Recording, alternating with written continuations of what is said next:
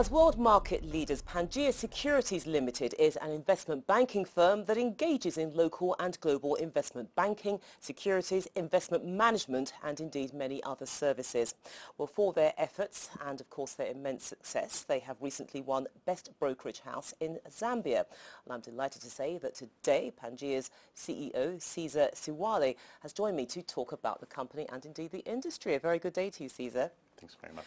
I mean, look, let's take a very broad look at the investment landscape in Zambia. You focus on 4 core services. So can you take me through those services? Tell me what they are and how they've contributed to the investment industry in your country. Okay. Thanks very much, and it's a pleasure to be here. Our business focuses on 4 areas, as you've rightly stated. We're a brokerage and trading house in Zambia. We were involved in the brokerage services from the onset of the capital markets in Zambia in 1993-94. In fact, the founder of our business actually created the blueprint for the capital markets in Zambia itself, and subsequent to that created the capital market. We've been at the forefront of bringing international portfolio managers into Zambia, helping institutional capital invest through the capital market in Zambia, and we've seen that grow from trading volumes of $10,000 a day to a significantly large number over the last 20 years. The second line of business that we have is the investment banking itself, or the financial advisory, and that's broken down really into 3 categories: debt capital markets, equity capital markets, and M&A. Again, when I joined the business in Zambia, we were raising $100,000, $500,000 as an IPO. At the moment, we're working on a $380 million offering in Zambia. We've been at the forefront in introducing new products into the market. We've done the first rights issues, for example, preference shares, sort of the standard products that the rest of the world had seen decades earlier. We were at the forefront in bringing those into the Zambian market. The third aspect is we've also invested some of our capital back into Zambia, supporting entrepreneurs that are looking for the right capital structure, helping them with governance, going through any red tape in setting up a business, getting licensed with the Zambia Development Agency, for example, and placing some of our own capital in those businesses. In some cases, we have forgone fees or income, and because we believed in that particular new sector that was being created in Zambia. For example, when the second shopping mall was done, there was no financing because it was something that didn't exist. So we structured that, were creative in the capital that we raised for the client, and we also took equity in the business. And the last aspect is really working across the board with both government, private sector, and navigating through a changing landscape in terms of how you raise capital, you deploy capital, communicating with the international community. For example, I'm in London now on that basis, attending a conference, and just how do you connect the 2? Interestingly, in that answer, you said that you're doing things which perhaps a lot of banks take for granted. They do them every single day. That tells me that perhaps you're catching up, or maybe you've caught up with them. I think it's a journey in itself. We've never looked at this as a destination to match where Europe or any other part of the world is. As I stated, when I joined the firm, a $500,000 transaction was a big transaction in the market. Today we're working on $380 million.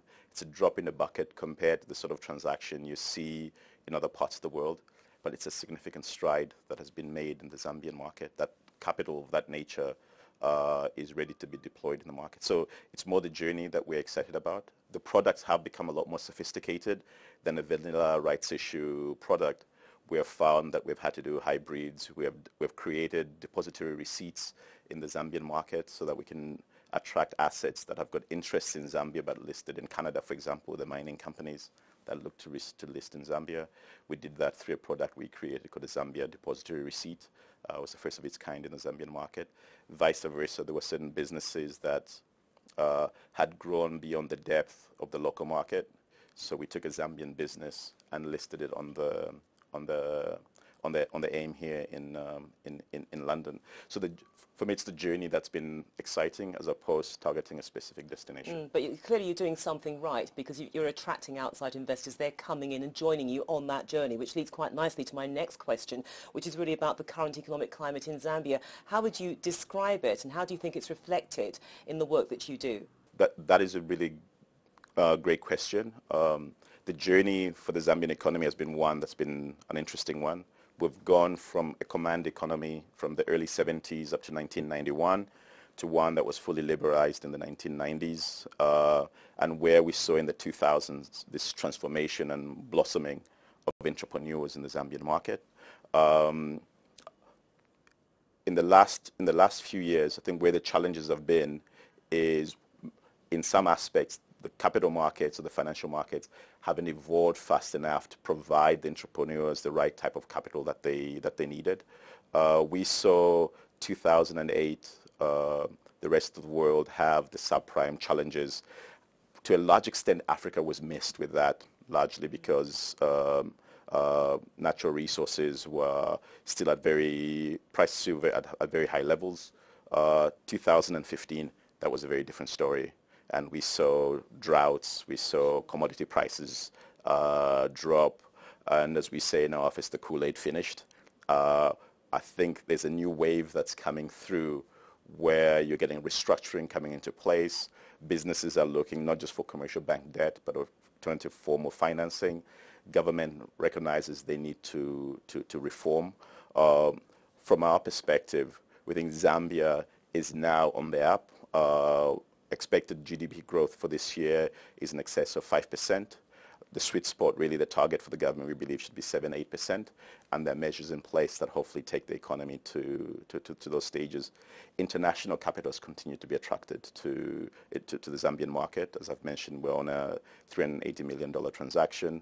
Away from that, there are various other transactions across all sectors that we are working on to raise capital. A lot of it is restructurings or expansion into the region.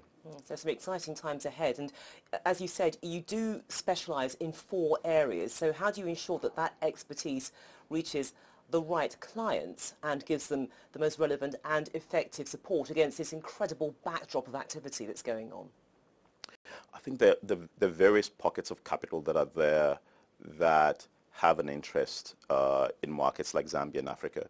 One are the private equity firms who have raised probably the largest levels of capital from the LPs that our part of the world has seen. That capital is looking for homes. You've got the DFIs, which are the developmental agencies.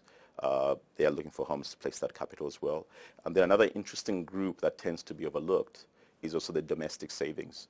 Despite the challenges of 2015, we saw that pension fund contributions did not drop. And with a median age of only 17 in a market like Zambia, you find that the pension houses are net recipients.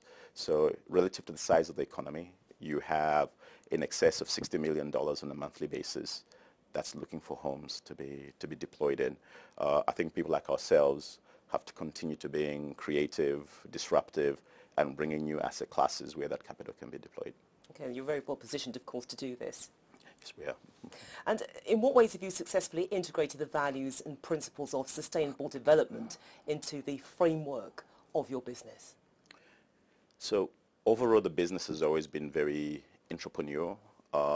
We have not been intimidated by being the first ones out of the starting blocks. We also recognize by the way the market was structured that typically a client that's looking to raise financing, they would have already gone to the commercial banks.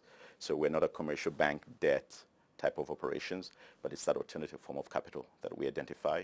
By virtue of the journey that our business has gone through, we have the ability to raise money, whether that's domestically in Zambia, within the SADC region, here in Europe, or the United States. And I think the elements that have been key to the success of the business has been transparency with our clients, building long-term relationships. We also recognize typically capital coming out of Europe or North America is probably a lot more skeptical when it's coming into Africa. So independently, we've registered with the London Stock Exchange here so that there's supervision in how we conduct ourselves. The operation of the business tends just to be very transparent with clients. We take the long journey. We do not do the shortcuts. We go through regular onboardings with the bigger banks here, like BAMO and JP Morgan and others. And this is fascinating as well because, yes, compared to the likes of JP Morgan, you're very, very small, but it seems that you can teach them so much. A lot of the things which you're doing, the relationships that you have with your customers, something which they would envy. It's actually been an interesting journey when you watch from where we started and where we are now, where we have transactions that we will bid against some of the bigger players. And yes, they've got an army of very sophisticated and very clever people. But on the ground, as you know, a lot of these transactions will be relationship driven, where the bottlenecks are, how do you unlock those. The client typically doesn't want a fancy glossy document. It's how do you get the transaction across the line. And the team that we have as well, the other uniqueness of our market, because our industry itself is relatively new in the Zambian market.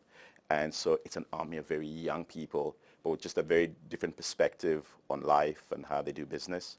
And a lot of them have gone to schools here in London, in the United States. And so there's less the intimidation to their counterpart. They've got the best of both worlds, really, haven't Absolutely. they? And that makes them very agile. Absolutely. I mean, look, in the introduction, I did state that you've been awarded Best Brokerage House in Zambia. What does it take to get that? And what does that accolade mean to you and the bank? What message does it send out to the rest of the world? Yeah, I mean, it's a recognition that we, as we have said internally, it's a recognition that we were not expecting. It wasn't something that we put in a bid for, and so to be recognized by a publication as the European was a bit of a shocker for us. But from our perspective and some of our directors, it's an affirmation of the values that we've had in the business, the transparency, trustworthy, and then on the other side as well, being prepared to be the blueprinter, do the unknown, and take on the market that you can, let's say it's a rights issue, you can do a rights issue in Zambia, you follow the methodologies that have been used everywhere else in the world, but then you tweak it and you Zambianize it, as we say. And over the years, that has worked very, very well for us. So hopefully some of that rationale when the decisions were being made by the publication, those were some of the commentary our clients provided. Okay, so you and I are in this studio, or it could be another studio, in 5 years' time.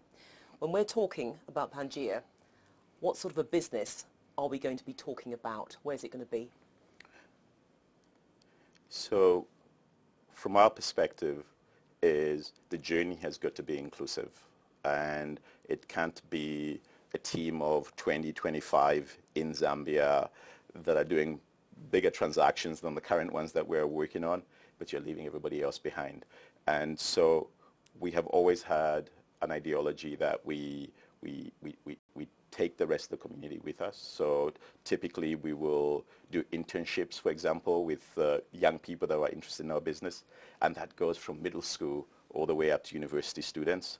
Obviously the extent of the involvement varies. We speak at universities. We engage with the more disadvantaged communities on the ground. This year we're launching a warehouse receipt program in a modified manner, in a Zambianized manner, where we will be getting capital directly to the small-scale farmers by taking their grain as collateral, as opposed to them selling it to the traders and getting a lower return for that grain because they're desperate for a need or they don't have storage and the rain's about to come and so on and so forth. So there's some DFIs that we're working on that, and it's an initiative that we're very excited about. Another initiative, since you said 5 years down the line, that we're very excited about. We're building this up slowly, but when we are ready, we'll push the button on it. Hopefully it's within the 5-year period, and that's building a center of excellence, as we've called it. We have invested in FMCG businesses in the past. We have seen how that sector has evolved. We have invested in movie theaters, where we have seen We have had to teach people how you tier movie tickets and put on 3D glasses and so on and so forth, things that did not exist in the Zambian market at the time. And take that and have a center where they can be educated just on customer service. Or we've got such talented young people who are athletic, whether it's tennis, whether it's soccer.